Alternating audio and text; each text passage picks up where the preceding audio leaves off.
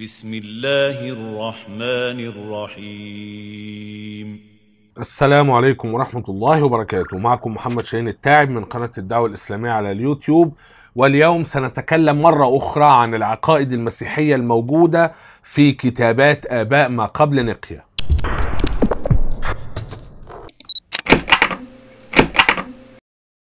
في البداية، لو كنت مهتما بالحوار الإسلامي المسيحي ومقارنة الأديان والنقد الكتابي، فلا بد أن تشترك في هذه القناة.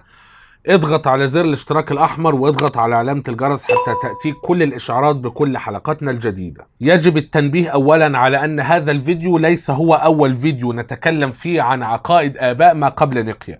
هناك 3 فيديوهات نتكلم فيها عن العقائد الموجودة في كتابات الآباء الرسوليين، وقلنا أن كتابات الآباء الرسوليين هي أقدم كتابات مسيحية خارجة عن العهد الجديد، وهي بالتأكيد داخلة ضمن كتابات آباء ما قبل نيقية. أيضا إذا كنت لم تشاهد الفيديو الخاص بمراحل تطور العقائد المسيحية، فشاهد هذا الفيديو مع الفيديوهات المتعلقة بالعقائد الموجودة في كتابات الآباء الرسوليين قبل مشاهدة هذا الفيديو والفيديوهات القادمة. عند البحث في العقائد الموجودة في كتابات آباء ما قبل نيقية، نجد أن اهتمامنا منصب على المقاطع المتعلقة بعقيدة الثالوث والتجسد وألوهية المسيح. وقلنا من قبل أن بولس هو مؤسس عقيدة الصلب والفداء، فبالتالي لابد أننا سنجد عقيدة الصلب والفداء كما شرحها بولس في رسائله في كتابات آباء ما قبل نيقية. أما الخلاف المعتبر والذي يدل على تطور العقائد المسيحية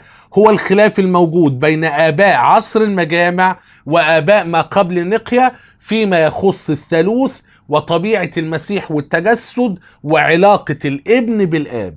وقلنا أن مفهوم وحدة الجوهر هو المفهوم الرئيسي والجوهري الذي تم بلورته عند آباء عصر المجامع، وهو مفهوم غير موجود عند الغالبية العظمى من آباء ما قبل نيقية. مفهوم وحدة الجوهر بين الآب والابن أو بين الآب والابن والروح القدس يعني ببساطة المساواة التامة بين الأقانيم الثلاثة، مما يعني باختصار أننا لو وجدنا في كتابات آباء ما قبل نيقية أي تفاوت بين الأقانيم الثلاثة في القدر أو في العظمة أو في أي شيء، فإن هذا يعني ببساطة أن آباء ما قبل نيقية لم يكن عندهم مفهوم واضح لوحدة الجوهر والمساواة التامة بين الأقانيم. وهكذا سنتكلم اليوم عن عقيدة التدني، أو باللغة الإنجليزية مصطلح اسمه subordinationism. وهذا المصطلح الإنجليزي subordinationism يعني باختصار وجود تفاوت أو أن بعض الأقانيم متدنية عن أقانيم أخرى أعظم وأعلى منها في المرتبة. وهكذا نجد أن كل الآباء وكل المسيحيين بلا استثناء يؤمنون بأن الآب هو الإله الحقيقي له جوهر اللاهوت الكامل. لكن الخلاف العقائدي التاريخي الموجود بين آباء الكنيسة هو الخلاف المتعلق بالعلاقة بين الآب والابن والعلاقة بين الآب والروح القدس. وهكذا نجد أن الغالبية العظمى من آباء ما قبل نيقية يجعلون الآب أعظم من الكل، والابن أدنى منه، والروح القدس أدنى من الابن. وحتى لو وجدنا أن بعض آباء ما قبل نيقية يصرحون بعبادة المسيح ويصرحون بألوهية المسيح، إلا أنهم لا يساوون بين الآب والابن، ولا يجعلون الابن من نفس جوهر الآب مساوي له في كل شيء. اليوم سنطلع على بعض المراجع المسيحية الهامة المتعلقة بكتابات 2 من أهم آباء الكنيسة. الأب الأول هو يوستينوس الشهيد الذي يمثل آباء القرن الثاني الميلادي، والأب الثاني هو وأوريجانوس الإسكندري أو وأوريجانوس المصري الذي يمثل عقائد آباء القرن الثالث. قبل قراءة هذه المقاطع يجب التنبيه على نقطة أخرى في غاية الأهمية، ألا وهي اعتراف الكثير من آباء ما قبل نيقية بوجود تشابه كبير جدا بين المسيحية والديانات الوثنية، وسوف نفرد فيديو لهذا الموضوع. سنبدأ أولا بقراءة مقطع واضح جدا يبين أن القديس يوستينوس الشهيد حسب وصف النصارى يؤمن بعقيدة التدني أو السبوردينيشنزم. هناك مجلد يجمع كل كتابات يوستينوس الشهيد مترجمة إلى اللغة العربية من إصدار مكتبة بناريون ضمن سلسلة النصوص المسيحية في العصور الأولى، المجلد بعنوان القديس يوستينوس الفيلسوف والشهيد، الدفاعان والحوار مع تريفون ونصوص أخرى. في الصفحة رقم 40 من هذا المجلد من كتاب الدفاع الأول ليوستينوس الشهيد، الفصل 13، يوستينوس الشهيد يقول: إن الذي علمنا هذه الأشياء هو يسوع المسيح الذي ولد لهذا الغرض وصلب في عهد بيلاطس البنطي والي اليهودية وفي زمن ملك طيباريوس قيصر، وسوف نثبت أننا نتعبد له بحكمة، إذ قد تعلمنا أنه ابن الله الحي نفسه، ونؤمن أنه الثاني في الترتيب وروح النبوة هو الثالث في الترتيب. ولهذا السبب يتهموننا بالجنون، قائلين إننا ننسب إلى رجل مصلوب المرتبة الثانية بعد الله الأبدي غير المتغير خالق الكل، ولكنهم يجهلون السر الذي يكمن وراء هذا الموضوع، ونحن نرجوكم أن تنتبهوا لهذا السر بينما نقوم بشرحه. في الهامش رقم 65 أسفل الصفحة مكتوب: تظهر هنا بعض من ملامح عقيدة الثالوث عند القديس يوستينوس، وإن كانت العلاقة بين الأقانيم الثلاثة غير واضحة في هذا التعبير، وتكرار الإشارة إلى عقيدة الثالوث في الدفاع الأول كذا كذا، ويشرح العلامة أثيناغورس. ولا يهمنا هنا كلام أثيناغورس، لكن يهمنا هنا كلام يوستينوس الشهيد. نجد أن يوستينوس يقول الآتي: أولا، نؤمن أنه الثاني في الترتيب والروح النبوة هو الثالث في الترتيب، يتكلم عن ابن الله الحي. ثم يقول: ولهذا السبب يتهموننا بالجنون، قائلين أننا ننسب إلى رجل مصلوب المرتبة الثانية بعد الله الأبدي غير المتغير خالق الكل. انظر كيف يتكلم عن الآب وكيف يتكلم عن ابن الله الحي على إنه رجل مصلوب، يعبدون رجلا مصلوبا. سنطلع الآن على تعليق القس الدكتور حنا جرجس الخضري في كتابه تاريخ الفكر المسيحي يسوع المسيح عبر الأجيال، المجلد الأول، يعلق على عقيدة يوستينوس فيما يخص العلاقة بين الأب والابن. يقول في الصفحة رقم 255: وعندما تعرض القديس يوستينوس لشرح علاقة الأب بالابن، لم يستطع أن يتجنب السقوط في مشكلة التابعية أو الخضوع subordinationism، أي تبعية الابن للآب أو خضوع الابن للآب، لأن الآب أعظم وأسمى منه. فقد كتب يقول إن اللوجوس أصبح ابنا إلهيا ولكنه خاضع للآب. هذا في الحوار مع تريفو الفصل رقم 61. وستكون لنا الفرصة للتكلم عن هذه العقيدة عندما نتعرض لشرح أفكار أوريجانوس اللاهوتية في هذا الموضوع، وسوف نذهب إلى هذه الفقرة فيما بعد. ثم يقول: من أهم المواضيع اللاهوتية التي عالجها يوستينوس موضوع اللوجوس، وفي شرحه لهذه العقيدة يرى بعض الروابط التي تربط المسيحية بالوثنية.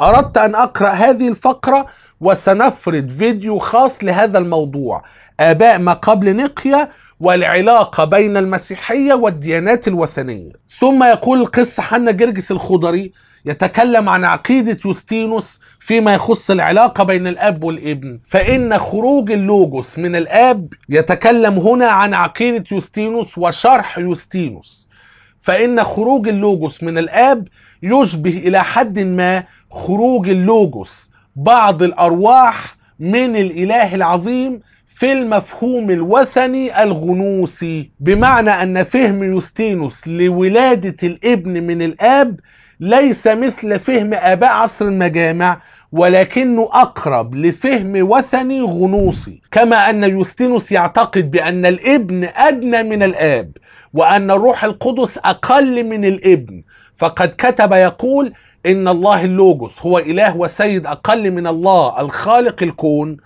وعندما يتكلم عن الثالوث يضع الله السامي في المرتبة الأولى، والمسيح في المرتبة الثانية، والروح القدس في المرتبة الثالثة، ويشير إلى الدفاع الأول الفصل 13.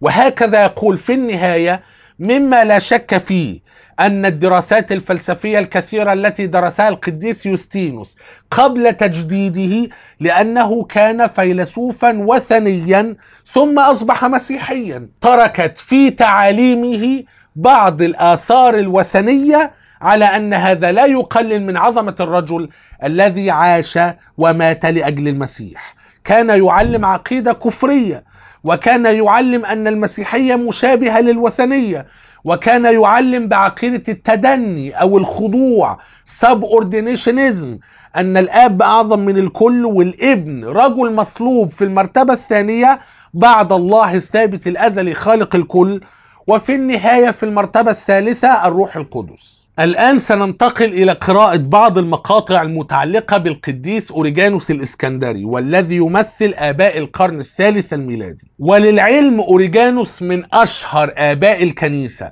مع أن بعض المسيحيين يرفضون أن يطلق عليه لقب أب، لأنه كان محروما في زمنه بسبب بعض الهرطقات التي علم بها. وهناك نقطة في غاية الأهمية: لم يتم حرم أوريجانوس بسبب عقائده المتعلقة بالعلاقة بين الأب والابن، وإنما تم حرمه لبعض العقائد الأخرى والتي تم الحكم عليها بأنها هرطقة. وهذا يعني باختصار أن عقائد أوريجانوس المتعلقة بالعلاقة بين الأب والابن كانت عقائد سائدة في زمنه آنذاك، ولذلك لم ترى الكنيسة المعاصرة له أن هذه العقائد هرطقة، ولم يحرم بسببها. ولكن بالطبع في ضوء كتابات آباء عصر المجامع، عندما ننظر إلى الوراء إلى كتابات أوريجانوس، سنرى أن أوريجانوس وقع في هرطقات كثيرة جدا، خصوصا هرطقة التدني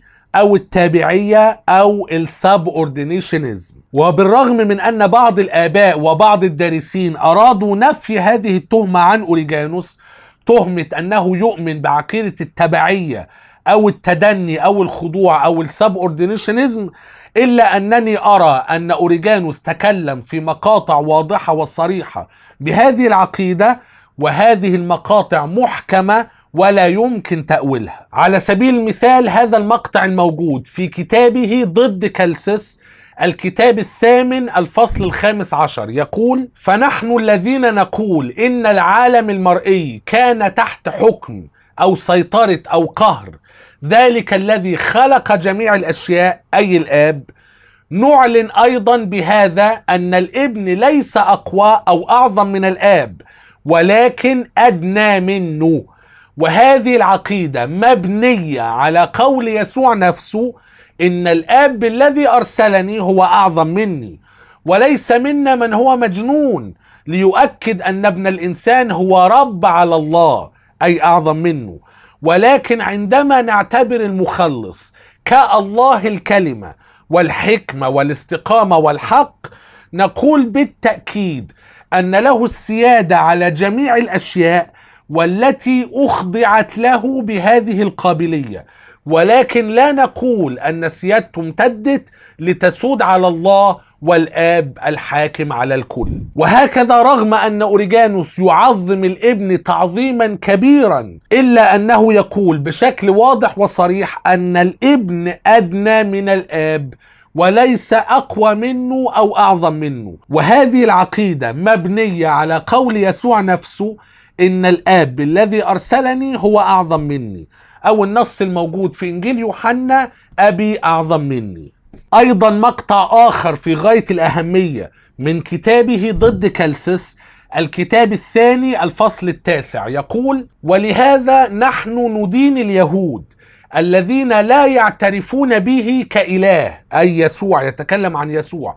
اليهود لا يعترفون بيسوع كإله، والذي شهدت له العديد من الفقرات في كتابات الأنبياء إلى درجة أنه قوة عظيمة، وإله بجانب الإله والآب لجميع الأشياء. اجمع هذه الفقرة مع الفقرة السابقة. أوريجانوس يتكلم بشكل صريح أن الابن إله، ولكنه إله بجانب الإله والآب لجميع الأشياء، وهو في المقطع السابق أدنى منه.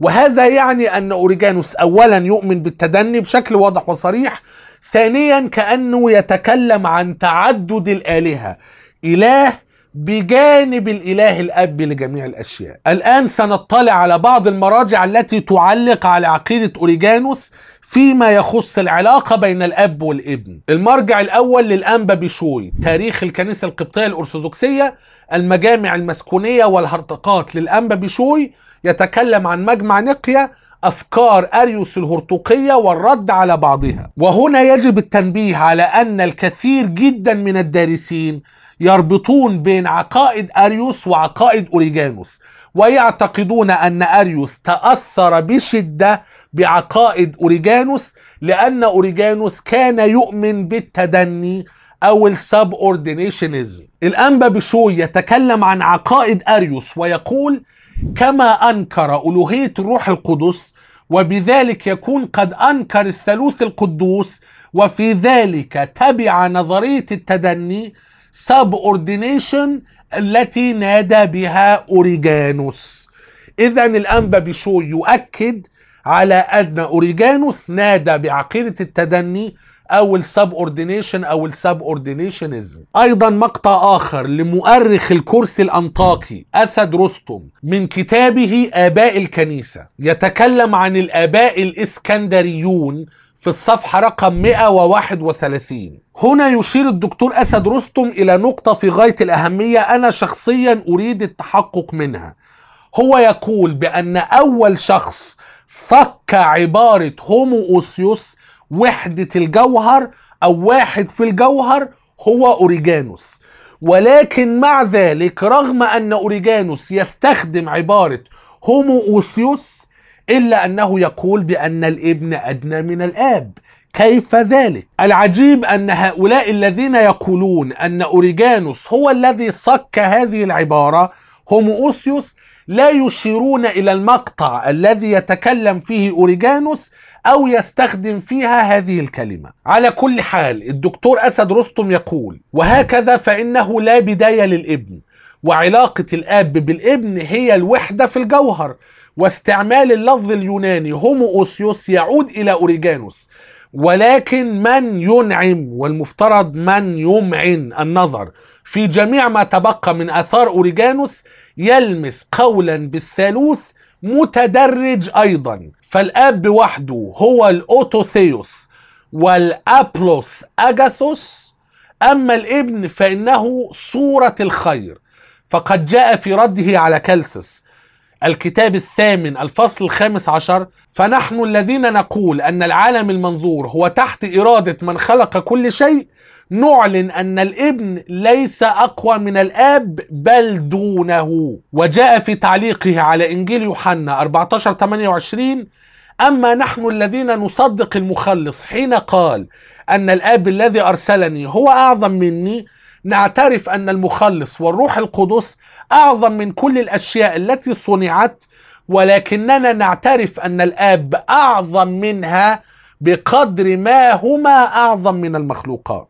وهذه الفقرة الأخيرة تعني أن أوريجانوس كان يؤمن بأن الابن والروح القدس أعظم من كل المخلوقات، لكن الآب أعظم من الكل بقدر ما هم أعظم من كل المخلوقات.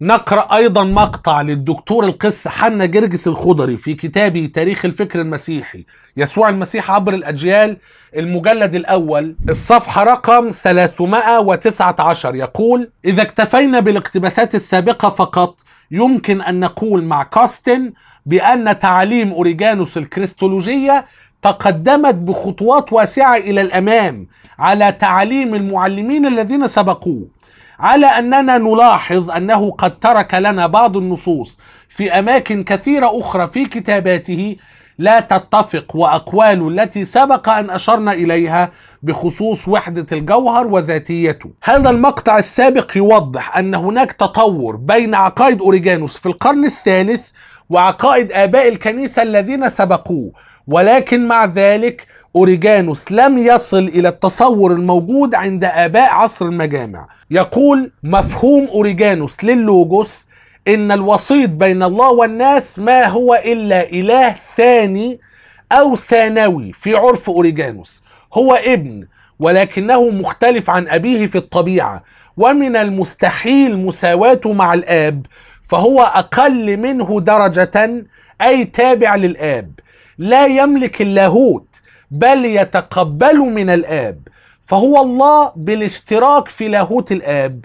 الآب وحده هو الله بذاته، أما الابن فهو إله من درجة أدنى. ثم يقول توجد عبارات أخرى في كتابات اللاهوت الإسكندري تدل على نفس المعنى، كقوله دياتروس ثيوس أي إله ثاني أو ثانوي. هذه العبارة موجودة في كتابه ضد كالسس الكتاب الخامس الفقرة 35، بل إنه يختلف عن الآب ليس فقط في تميزه كشخص آخر بل في الجوهر أيضا. ويقول ومما لا شك فيه أن هذه العبارات التي ذكرها لودز وعبارات أخرى كثيرة خطيرة المعنى ثقيلة النتيجة قد أفلتت من قلم أوريجانوس، ولهذا السبب فقد اتهمه البعض بهرطقة التابعية subordinationism، أي أن الابن أقل من الآب في الدرجة وتابع له. ثم يقول ومن هذا يتضح أن البعض يبرر اللاهوت المصري من هذه الهرطقة، والبعض الآخر يرى في كتاباته ميلا صريحا للتابعية، والذي دفع البعض إلى أن يروا في أوريجانوس نوعا من هرطقة التابعية هي النصوص التي سبقت الإشارة إليها، وخاصة النص الآتي: ونحن الذين نؤمن بكلام السيد الذي يقول بأن الآب الذي أرسله هو أعظم منه، والذي لا يسمح بأن يلقب بالصالح ناسبا هذا اللقب للآب، فإنه بهذا يدين الذين يمجدون الابن بإفراط. فنحن نؤمن بأن المخلص والروح القدس يفوقان كل الأشياء المخلوقة في العظمة والسمو بلا وجه للمقارنة، كذلك الآب يفوقهما في العظمة والسمو بدرجة سموهما وتفوقهما على كل الخلائق الأخرى. ولاحظ أن أوريجانوس يعتمد في عقيدته هذه على نصوص كتابية، وليس فقط نصوص كتابية بل كلام المسيح نفسه. هو يفهم هذه العقيدة، عقيدة التدني، من قول المسيح أبي أعظم مني، ومن قول المسيح لماذا تدعوني صالحا؟ ليس أحد صالح إلا واحد وهو الله. وهكذا نجد أن الذي يقرأ كتابات آباء ما قبل نيقية بتجرد وبدون تحيز سيجد أن هذه الكتابات لا تصف العلاقة بين الأب والابن كما نجدها في كتابات آباء عصر المجامع. ونجد في هذه الكتابات، كتابات آباء ما قبل نيقية، تصريحا وأحيانا تلميحا بعقيدة التدني أو الخضوع أو التبعية أو التابعية أو السبوردينيشنزم، والذي يعني أن الآب أعظم من الكل، وهو أعظم من الابن والروح القدس، والابن أدنى من الآب، وكذلك الروح القدس أيضا. أنا سأكتفي بهذا القدر في هذا الفيديو. في الفيديو القادم بإذن الله عز وجل نستكمل عرض بعض عقائد آباء ما قبل نيقية والمتسقة تماما مع فكرة التدني أو الخضوع أو التابعية أو السبوردينيشنزم. لو حاز هذا الفيديو على إعجابك فلا تنسى أن تضغط على زر إعجبني، ولا تنسى أن تشارك هذا الفيديو مع أصدقائك المهتمين بنفس الموضوع. ولو كنت قادرا على دعم ورعاية محتوى القناة فقم بزيارة صفحتنا على باتريون، ستجد الرابط أسفل الفيديو. إلى أن نلتقي في فيديو آخر قريبا جدا بإذن الله عز وجل، لا تنسوني من صالح دعائكم، والسلام عليكم ورحمة الله وبركاته.